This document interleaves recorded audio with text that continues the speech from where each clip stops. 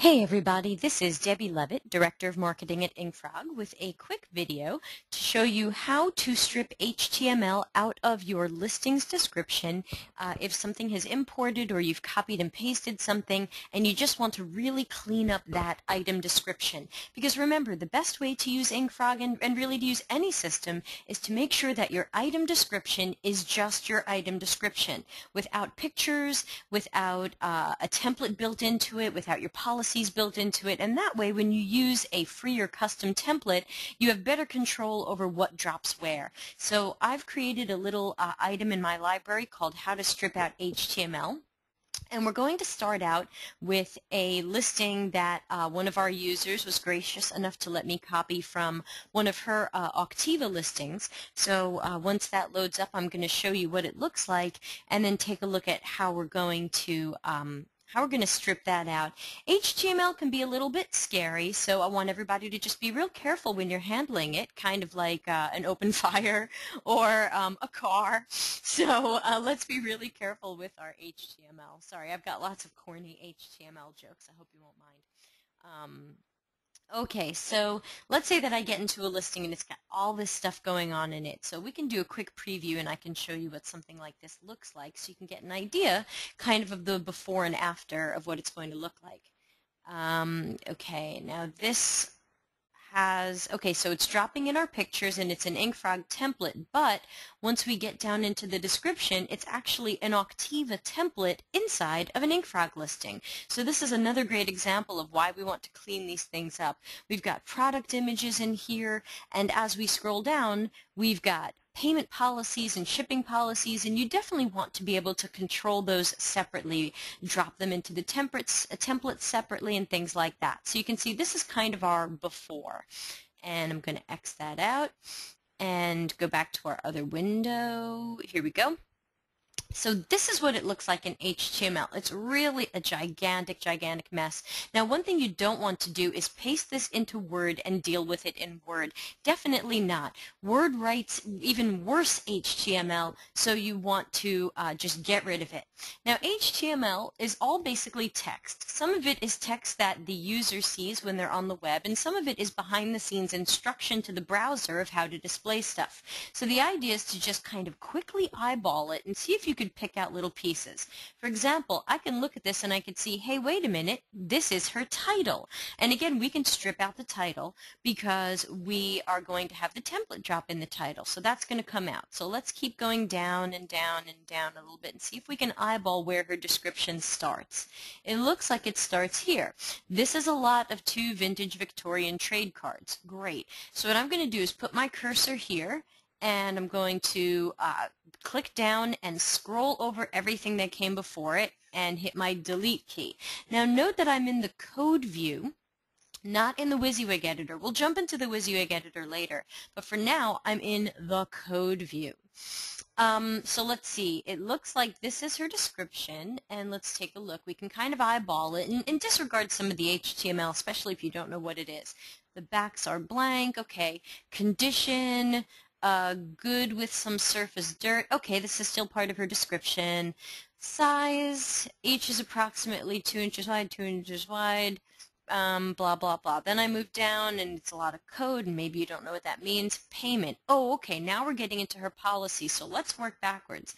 The last thing we recognize as being part of the description would be where she talks about size. So after the period, I'm going to drop my cursor there, and then I'm going to select the whole rest of everything. Now this is going to go on for quite a lot.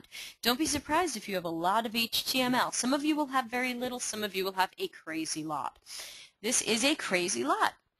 I've selected it all. I'm just going to hit my backspace key, and I think it's going to take a moment to wake up because that's a lot to take out. Okay, so now this is what I have, and you might look at this and say, I don't understand this, Deb. I don't know HTML. This still looks kind of gobbledygooky to me. Well, now that we've cleared out a lot of the HTML, now we can go into our WYSIWYG editor and clean it up the way we'd like it to look. hey, that looks pretty good. We took out her template, we took out the pictures, we took out her policies. This is really clean, but it's a little bit inconsistent. This is one font, this is a different font. We may want to kind of sort this out a little bit. So I can select all of it, and let's say I'd like it all to be an Arial font, and I like my stuff a little bit bigger. I'll say Arial 3. And this still came up as Times, so I'm not too sure. You'd have to kind of go into the HTML to do a better job pulling that out, unfortunately, but I'll show you what that looks like if you want to get into HTML a little bit. Why not? If you don't, stop the video now. Basically, you're looking for where is it saying make this Times.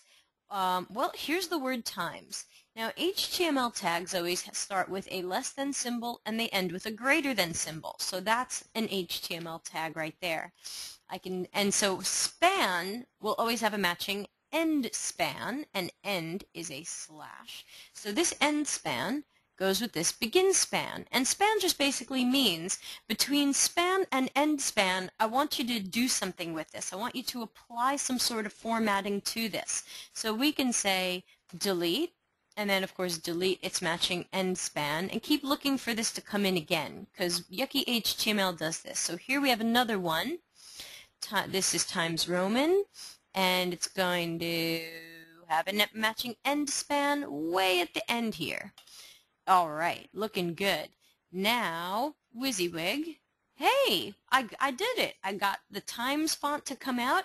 I've got all my font looking really consistent now. Now remember, don't do a lot of formatting in your descriptions. Don't center everything. Don't force font colors. Because if you use a template now that has a white background, and maybe down the road you change your mind and you want a dark blue background, and you've been forcing a black font, you're going to have a black font on a blue background. You're going to be very unhappy with that. It's hard to read. So as I like to say, let the template and the design be the design, and let the information just be information. You can use bullet points if you want. Let's say we decide to make some bullet points. Bullet points. There we go, 2 nice looking bullet points. Bullet points are great, and don't make everything bold. Remember, bold only works when bold stands out from non-bold text. If you make everything bold, then nothing stands out because it's all bold. So use bold where you really want to draw attention to something. So that's an example of stripping out HTML. Feel free to watch this video over and over and over. I know it's a little bit confusing, but basically you're just kind of eyeballing for where all the gobbledygook starts and all the gobbledygook ends, and you just want to pull it out because ultimately you want your item description to just be an item description. That way, whatever you say over here in your payment policies, we can drop into a template. Whatever you say here in your shipment policies, we can drop into a template. And that will look really great. So let's do a preview and see what kind of listing we have now. If we were to put it up with this particular inkFrog template, let me grow this window a little bit. Okay, so same thing. There's our pictures being dropped in by the inkFrog template. And now you're saying, Deb, why is this centered? Well, that's because whoever designed this template actually said whatever they put in their item description, center it.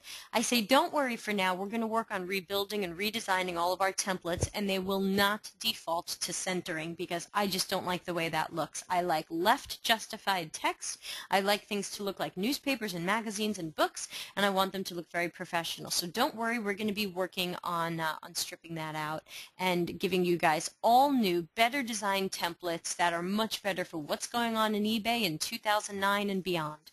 So that is my little video on how to pull out the HTML by yourself, how to pull out Octiva's templates by yourself, how to pull out other people's templates by yourself, and how to just really clean up a listing so that the only thing you have left is the item description. Thanks a lot.